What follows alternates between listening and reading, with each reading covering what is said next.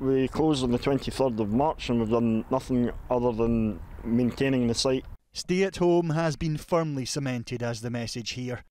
But a stricter lockdown in Scotland has meant properties people would want to do that in just haven't been built, with non-essential work stopped.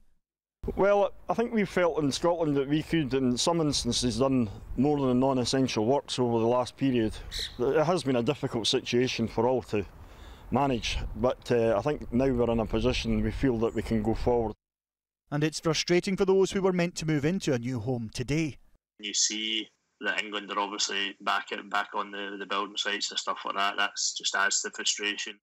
That work will have a soft restart in Scotland from next week after the country's First Minister built a picture of what leaving lockdown will look like.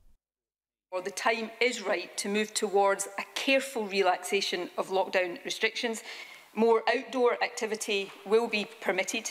You will be able to sit or sunbathe in parks and open areas, and you will be able to meet people from one other household, although initially in small numbers, while you are outside. This is a change that we hope will benefit everyone, but particularly those without gardens and people who live on their own.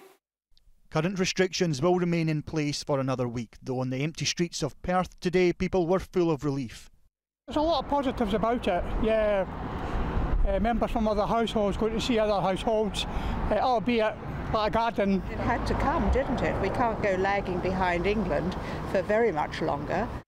Garden centres who've complained of other businesses selling plants while they've been shut have been given the green light too, as long as customers can socially distance. We're absolutely delighted. If the 28th of May is when we can open, then we can work towards that. It gives us a week to do it.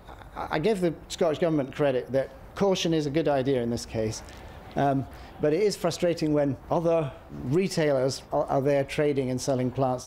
Nicola Sturgeon has laid the groundwork with this four-phase approach. Taking each cautious step, though, all depends on keeping the virus from growing back to where it was. Alan Jenkins, 5 News.